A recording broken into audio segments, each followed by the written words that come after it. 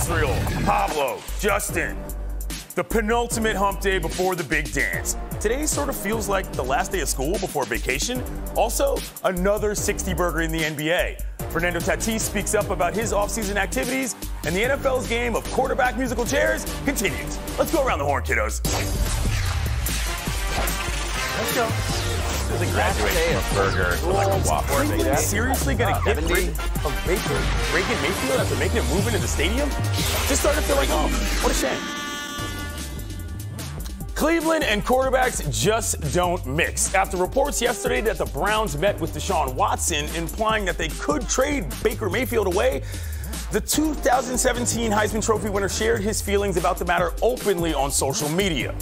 Says, I have no clue what happens next, which is the meaning behind the silence I have had during the duration of this process. I can only control what I can. I've given this franchise everything I have. Mayfield, the only Browns quarterback to ever beat the Steelers in the playoffs, has battled injuries in this past season, all on his rookie contract. Plus, using the notes app means it's sincere. Tim, you've watched this young man play since high school. Do you read this as a goodbye from Baker Reagan? Technically, I covered his first game in college as a walk-on freshman for Texas Tech against SMU. Okay, good start. Very close to high school. About as close as you could possibly be. But I think we can all acknowledge that Baker Reagan Mayfield is the great communicator among NFL quarterbacks. I mean, he's done all he can. He lives, as you said, in the stadium. What more do you want from the man for the 4 years he's given him? He played with a bad shoulder all last year. I think he honestly doesn't know if this is a goodbye letter. He thinks it probably is, much like Jimmy Garoppolo kind of thought he was waving goodbye to the 49er fans earlier this winter, and now we may find out he could still be around. You never know in these situations. But if they're bringing in Deshaun Watson to talk to, then he knows the writing's on the wall, and it won't be much longer. Is he?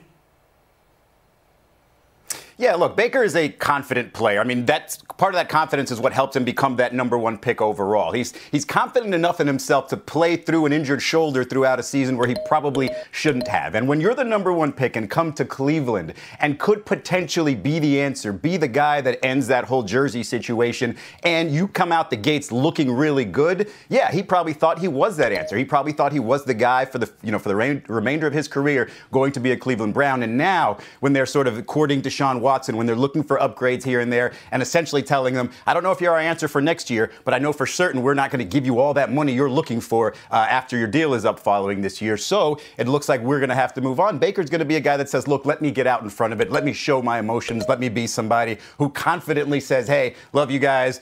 Sorry this didn't work out, but it seems like we're moving on. And that seems like where we are, because even if they don't land Deshaun Watson, it feels like the Cleveland Browns are saying, hey, he is not a $40 million+ a year quarterback that, we want for our franchise. JT, is this a good look for the Browns, letting go of the one guy that people actually kind of liked? Look, you alluded to it earlier, Clinton. Though nothing should surprise me when it comes to the Cleveland Browns and quarterbacks, I would absolutely be shocked if Baker Reagan Mayfield is in their jersey next season.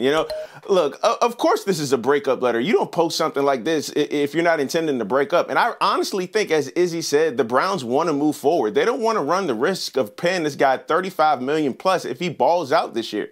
And I know the Browns want Deshaun Watson, but Jameis Winston is still out there. Jimmy G is still out there. There's still quality guys out there. So for Baker, you're thinking about it like this. There's probably never a right time to say goodbye, but if you do, you want to get public sympathy, which is exactly what this letter is. So, yeah, we're likely looking at name number 33 on that jersey, and you know what jersey I'm talking about. Pablo, when's the last time you used the Notes app, by the way?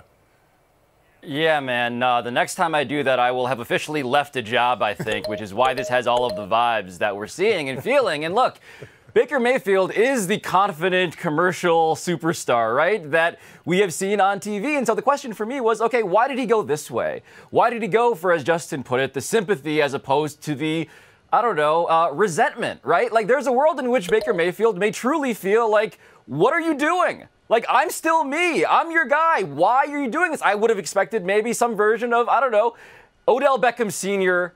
cutting up that video, right? We could have gotten some version of that. But instead what we got, because I think the negotiation is going this direction, what we got in the absence of leverage was a cry for us to feel bad for him. And it's a brilliant move from that perspective, right? Because when you don't have leverage, you go for sympathy. And when you are the guy who was the #1 overall pick, a Heisman Trophy winner, a Heisman finalist beyond that, you want to be the David as opposed to the Goliath, right? I am now an underdog, is what Baker Mayfield is saying, because none of you guys respect me anymore. And that little attempt at switching the narrative is pretty smart in my book. Izzy, do you think the Browns are better off, by the way?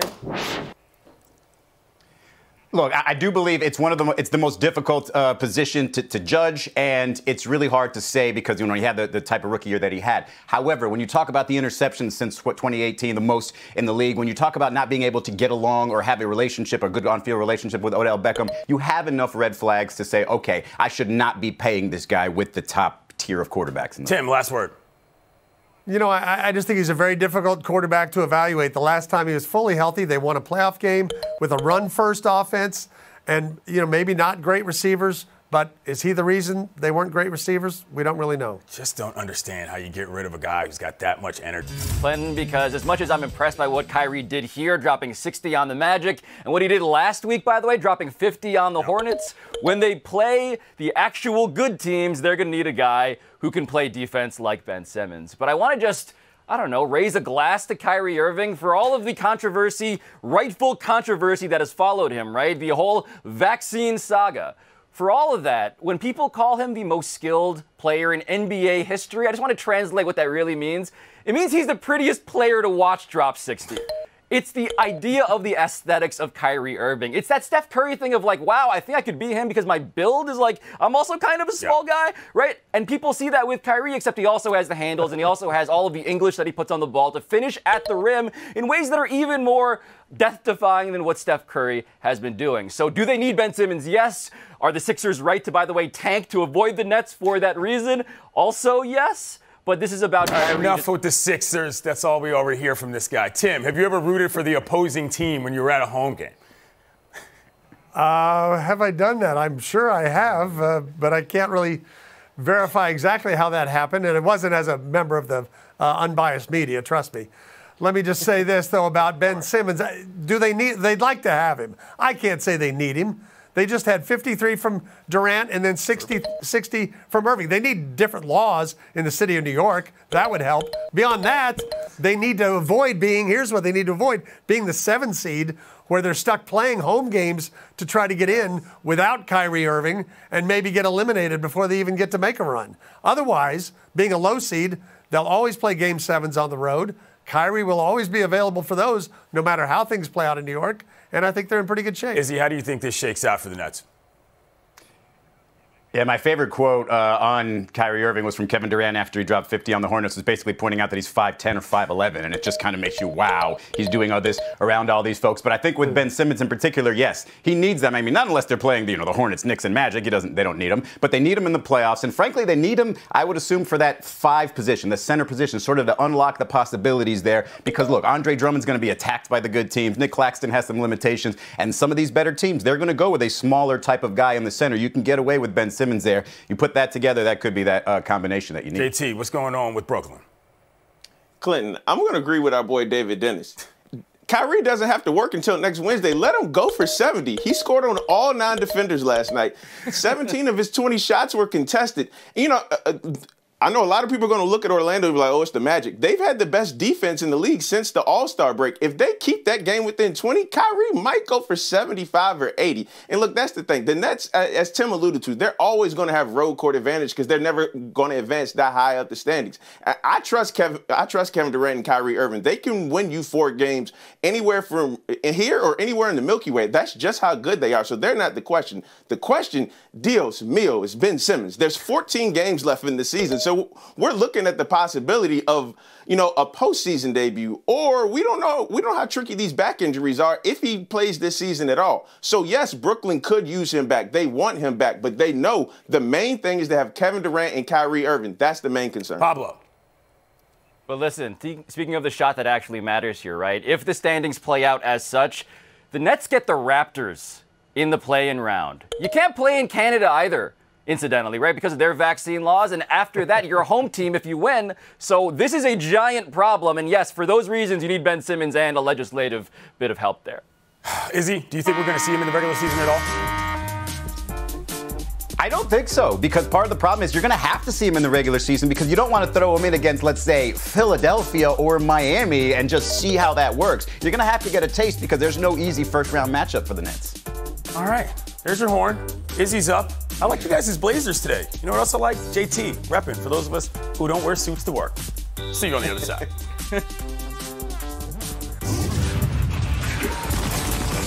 Buy or sell time. Just when we got all excited about baseball, we learned that Fernando Tatis Jr., arguably the most exciting player in the game, would be out for months with a wrist fracture. Yesterday, Tatis told reporters, quote, "It could have been anything, and by anything, maybe he means that motorcycle accident back in December." Tim, should the Padres fans be satisfied with this explanation?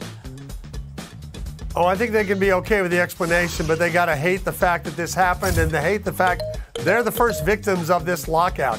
If he did hurt it back in December, he could have called the doctors. He could have gone and had the surgery in the middle of December. He could be getting ready to play right now. There was no communication between management and players allowed. This is what happened. Izzy?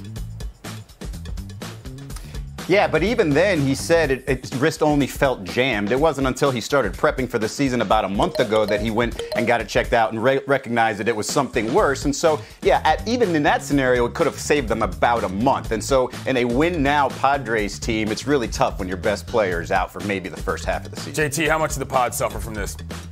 This is a major loss for everybody. If he's out until after the All-Star break, then the Padres season is basically over. For Tatis, I get he's only 23, but that's another season of his prime gone. As Tim alluded to, for Major League Baseball, this is a lockout knockout. This is one of the biggest faces of the game, and he's gone for the foreseeable future. No one wins here. No one. Lockout knockout. I like that. Pablo, you got any rhymes for me? I mean, look, there was a line that Fernando Tatis Jr. gave when he was asked about, the motorcycle incident in question. He said, which one? Which is worrisome, right? Like, okay, wait, there's a sort of history here of him and motorcycles, and he's pledged to not ride motorcycles anymore, which is nice. But the reason you sign a guy to a 14-year, $340-something million contract, Clinton, is because you're trying to win now. Not in year 14, right now. And this is why, if you're a Padres fan, you are absolutely terrified by all of this happening. Absolutely. Awful situation for one of the best players in the game. Moving on. Dayton, stand up. The first 4 games got underway last night, and former basketball powerhouse Indiana, they beat out Wyoming behind Trayce Jackson-Davis's 29 points. Rutgers and Notre Dame play tonight, and since the tournament expanded to 68 back in 2011, a play-in team has won the next game in every single year but one. Also, by the by, Texas Southern won its 3rd ever play-in game at number 16. Can we just let them into the tournament next time? Come on. Justin, do you think a first 4 team can pull off an upset again this year? Yep, I'm going with Rutgers.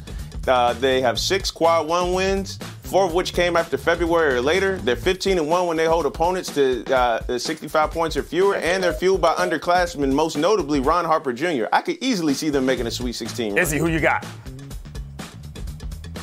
I've got Indiana. Not only do they have some sort of travel issues last night leaving Dayton, and that always sort of spears people to some sort of underdog story, but Jackson Davis against St. Mary's might end up being the best player on the floor. They're only 3.5-point underdogs in this one. I'll take Indiana. It's the home of the Flyers. You can't have plane problems there. Tim, what you got? I struggle with the idea of Rutgers doing something like that, given that they did the impossible already. They lost to 4 Big Ten teams that didn't make the tournament. That's hard to do when 9 teams were allowed in. I think Indiana has a sliver of a chance, but I don't think it's a great chance. And last but certainly not least, Senor Torre, the floor is yours. Clinton, I don't think it's a first 4 teams year to make a big upset. I do, though, think that because this is the most chaotic we've ever seen the NCAA tournament ever, a 16th seed will upset a 1 seed once again. And I think it's going to be Norfolk State upsetting Baylor. Baylor is vulnerable in ways you guys don't appreciate. 198th in defensive rebounding percentage. They turn the ball over a ton, 18% of the time. This is a team that has weaknesses, and Norfolk State out of the MEAC, man, those Spartans, watch out. Again is a word that makes absolutely no sense in that context. Moving right along. We all know Buzz Williams is an intense guy. And last night, after his Texas A&M Aggies beat Alcorn State in the first round of the NIT, the head coach had a lot to say about the fact that his team got snubbed from the big dance. He talked for nearly 8 whole minutes straight, chalk-talking his team's resume and calling into question the integrity of the selection committee. Quote, sad is the wrong word because it doesn't completely express the totality of our emotions. Izzy, do you understand where Buzz is coming from in totality? I mean, sure, like I understand it, but that's the type of complaints you lead to like the Dick Vitales and the Jay Billises of the world, in large part because when you're whining and being this much of a crybaby just to get in as possibly a 12 seed, like if I'm thinking about going to Texas A&M, that's not what I want to hear. I want to win championships, not just get into the dance. So it kind of feels like a little late and a little... 𝐀𝐫𝐨𝐮𝐧𝐝. You know, I do think the Aggies should have got in, first of all, but I left during the intermission last night with Buzz, and I didn't go back for the rest. This is a team that lost 8 straight games this season. That's a good point. Anytime you have an 8-game losing streak, maybe you shouldn't be too certain of anything. JT. This was like an 8-minute we need to talk text to the NCAA. But of course I understand, man. They were 24-12. They lost in the SEC final and beat Auburn and Arkansas along the way. Their resume was much better than Notre Dame up and down. And I'm tired of this Notre Dame bias all across sports. Pablo.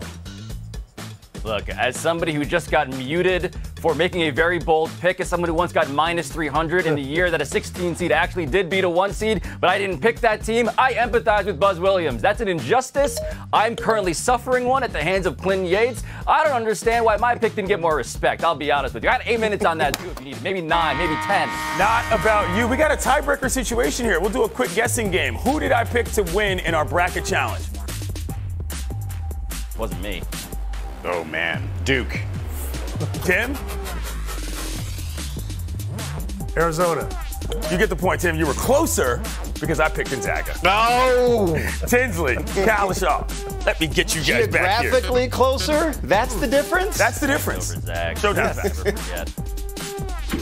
Big Cowboys fan. The other one hangs out with the Cowboys he used to know at the park. Let's do this. NFL free agency news of the day. Chandler Jones to the Raiders. That pairs him with Max Crosby as they chase down the likes of, I don't know, Patrick Mahomes, Russell Wilson, and Justin Herbert. Yikes. Tim, what does this do for the Raiders? It means a lot of primetime games for the AFC West, the division to watch in 2022. Look, Derek Carr might not be quite at the level of those other quarterbacks, although he was very good last year. But how do you combat that? You put a defensive end on each end who commands a double team. That's what the Raiders have that nobody else has. Absolutely. If you're playing in that division, you better be able to get after the quarterback. And I know we love all the quarterbacks in that division, but watching those pass rushers in that division is going to be just as exciting. There will be no East Coast bias when it comes to the AFC West next year. They're going to be the division to watch in football. A lot of AFC West means a lot of autumn wind. We like that. We're going to split the point. Next one, hockey time. Alex Ovechkin, the greatest Washington Capital of all time, passed Jaromir Jagr on the NHL's career goals list, a Wikipedia page he is rising up through at an amazing pace considering he's 36 years old. Justin, of course, you know I come to you of everyone on this panel today for hockey first. Do you think that Ovi can catch the great one? I happen to think he's the greatest Washington team sports player of all time, and definitely, obviously, the greatest Capital of all time. I do think he will catch Gretzky, but my favorite part about all this, Jaromir Jagr telling Ovechkin, hey, look over your shoulder. I'm still playing hockey. Congratulations for passing me, but I might come back and pass you. Tim? I think 894 is going to be a hard number to get to. He may get close. The mere fact he's going to get within 100 is a testament to Ovechkin maybe being the greatest scorer of all time. To do it in this era where it's defense first and goalies look like they weigh 300 pounds compared to when Gretzky played, Edmonton routinely scored over 400 goals a year. Completely different game. Incredible what Ovechkin's doing. Tim, history lesson. Justin, haters lesson. Last one. Let's figure this out. More teams, more overtime proposals, still no wedding. The Colts and the Eagles want both teams to have a chance with the ball, and the Titans think that if you get the ball and score a touchdown and a 2-point conversion, the game should be over. Tim, what say you about all these ideas for free football? You know, I know a lot of people get upset when somebody doesn't get the ball in overtime, but they don't really have a proposal that, you know, tells us how is the game going to end. So if both teams score a touchdown, now we're just going to keep going. If the first team kicks a field goal on the third possession, does that end the game, or do they get a chance to tie that? I don't like any of these proposals. If you're playing in overtime, you've already failed. You didn't win the game. Let me talk to the NFL on this. Let me look directly into the camera to the NFL. I'm going to quote a guy you're in partnership with. Jay-Z once said, "Cry me a river, build a bridge, and get over it." I hate all these rules. Keep the rules the same. All these suggestions suck. Like, you can't tweak something that's already been tweaked. He's making a good point. And JT, you quote Jay-Z, you're winning in my book. Take the win, buddy. I know everybody's excited about March Madness. It's a great time of the year. I want to bring up a player one of the great college players of the last 20 years, at least, Michael Beasley. He was a recent guest on the Pivot podcast with Ryan Clark, Fred Taylor, and Channing Crowder. This is a guy whose reputation has preceded himself and kind of taken on a life of his own. I implore everyone to watch this. This is an emotional, honest, and very transparent interview. And Michael Beasley, like you've never seen him before. Please take time to watch that. Thank you for that, JT. That's going to do it, folks. Thanks for coming around.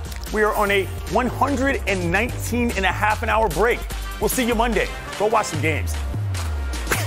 Way off.